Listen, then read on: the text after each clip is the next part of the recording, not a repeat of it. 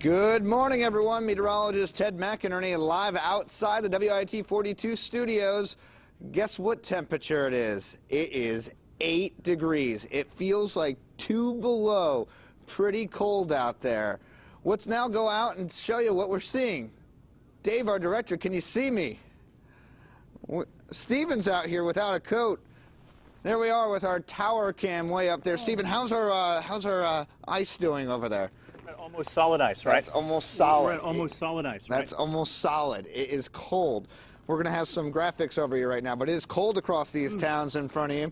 We're looking at temperatures ranging from 8 degrees to 12 degrees, but what we're really seeing is wind chills that matter. That's what it feels like when you have your gloves off.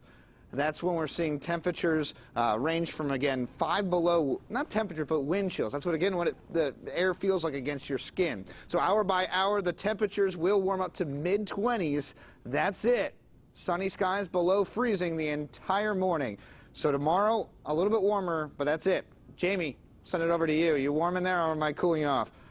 You're cooling me off, that's to say the least. Oh, it's freezing, even in the studio. We hope you throw the covers back over your head if you can, but if you can't and you're heading to work and school, we got to let you know about traffic conditions. That could be hazardous too. But right now, no accidents, no major delays. It's been like that all morning, so that's a bit of good news for you. A lot of green and yellow you're seeing on your screen there, so we hope it stays that way. Some of your most congested areas, though. Let's take a look. Yay! Thank you, Teddy Mac. Oh, I feel so much better. All right.